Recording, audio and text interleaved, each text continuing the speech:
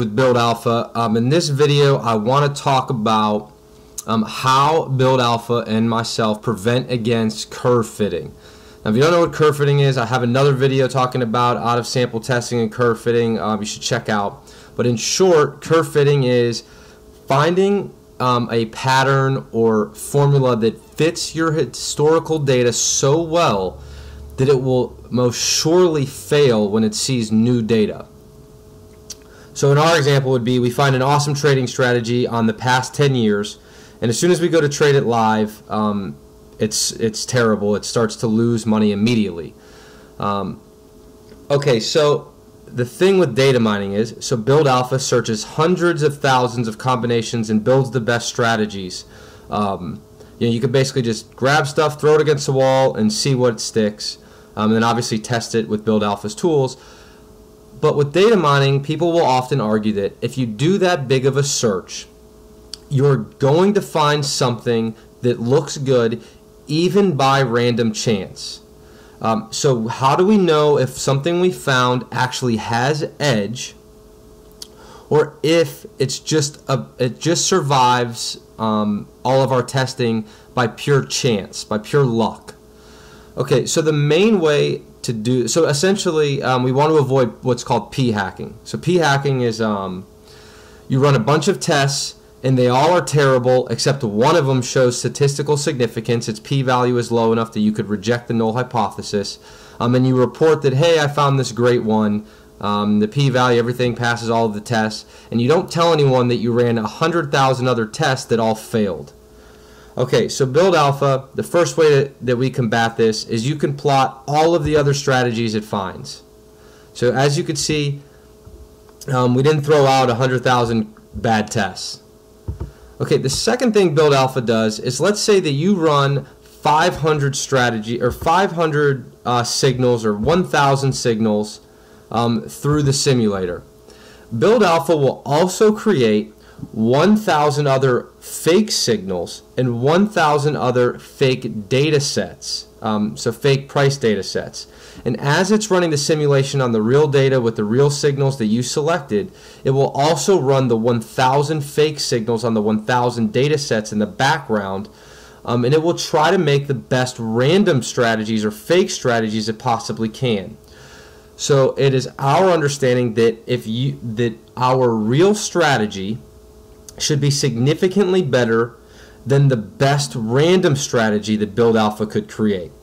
Because if we're not better than the best it could do with random signals and random fake data, then odds are what we found is also lucky. So this random button allows you to plot how the other strategies, the random strategies it found. So as you could see at about trade 600, Build Alpha is about $40,000 better than its competitors. And I mean competitors as in the fake random strategies. So this is a good sign to make sure we're preventing against data mining. Some other things we've built in Build Alpha is this verse random button, so you can basically see how every performance metric does versus all of the random strategies. So as you can see here, significantly better distribution for the real strategies P&L compared to the random signals fake data's distribution. So this is something you want to see. You can see the compound annual growth rate much better. The average trade is much better. These are just simple tests to make sure that you are above what could have been found by random or luck. So there's two main tests that also prevent against data mining bias that are most commonly referenced in academia, but I want to talk about why Build Alpha has the best solution, the verse random and the random strategy creation that you can compare against, as opposed to these two tests, which I think each have their own and separate flaws. So the first test is White's reality check. So White's reality check is done, I'm going to try to walk you through the complicated test and then explain why it's flawed. So the first thing you do is you take the strategy's back test results. So I have, let's just say I only created 2 strategies. So each one of them I have for each day the mark-to-market results of the strategy. So in White's reality check run 1, I randomize the day order and I allow resampling. So you could see 2 is repeated. So then for each strategy, I basically, it's called a bootstrapping method. I go and find the return that's associated with that day. And I've created another strategy that has a random order based on our random reshuffling of the days. Now I do that for each of my strategies in my test. So if I ran and created 1,000 tests, I would create 1,000 bootstrap tests for White's reality check run 1. Then I calculate the average of each one of these tests.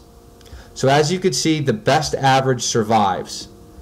So now I would do that run, that's run 1. I would do that 1,000 times, where I'm reshuffling the trade order, or the day's order, going getting the associated return with that day, and then calculating the average, allowing the best average to move on.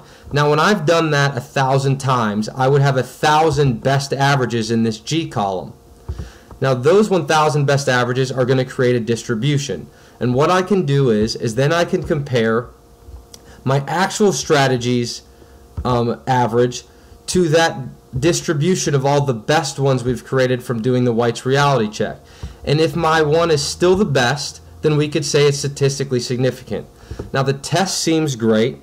It makes sense. It's very popular in evidence-based technical analysis, a book. But it has 2 main flaws. The first one is we are randomly reshuffling the trade results, and that means if we have curve fitted, then we're just reshuffling curve fitted trade results. And the second one is, what if we only found one good strategy? Odds are that it would be very easy to pass this test, because as we reshuffle the bad strategies, we're not going to find a lot of good averages to put in this G column. Most of them are going to come from the one good strategy we found. So that's another flaw. So a second test is called the Monte Carlo permutation test. So this strategy, what it does is you have your trading rules, right? So 0 is flat, 1 is long, and -1 would be a short position. And you list those out for every day of your actual real trades. Then you take the strategy returns for the first strategy, you randomize them and multiply them by the trade rules. So as you can see, 0 times -1.75 is 0. 1 times 1.5 is 1.5. So I would do that for each strategy. Again, only 2 in this example. And after the first one, I have this average. And after the second one, for the second strategy, after the first run, I have this average. And the best average survives and goes into column N. Then I randomize them again, randomize the actual strategy's returns, and I multiply the randomized returns by the strategy's rules. The strategy's rules stay static. And then I have my second Monte Carlo permutation. I then calculate the average for strategy 1 and strategy 2 after the randomization and multiplication. And then the best average moves on to column M.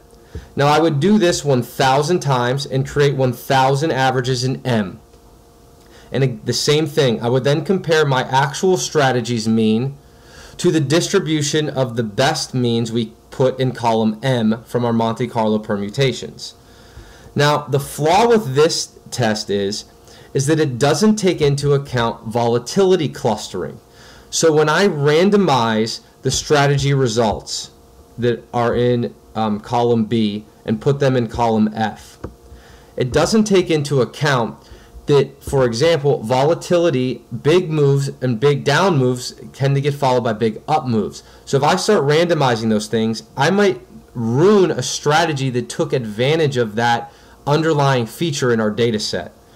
So any strategy that has autocorrelation or takes advantage of volatility, like a mean reversion strategy that looks for a big drop and then it likes to buy some, is going to really fail in this test. And that's not fair to a strategy that has that characteristic.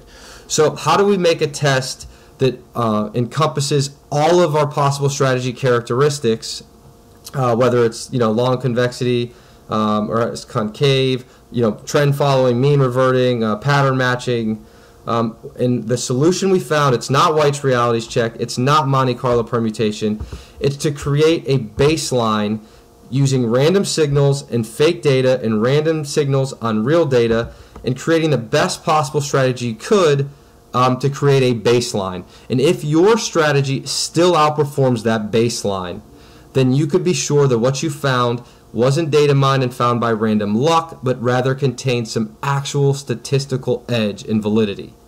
And not to mention things like E-ratio are pretty much just impervious to data curve fitting. It's just a raw measure of how much favorable movement you get compared to adverse movement. And I know I have a blog on my site that covers that, but I hope this example helps clear up some of the fears of data mining, and let you guys know that a lot of pros use this technique, big banks use this technique, and it's important that you understand why some of the common statistical tests don't work with trading, and what does. I hope that's clear. Like always, catch you guys in the next one.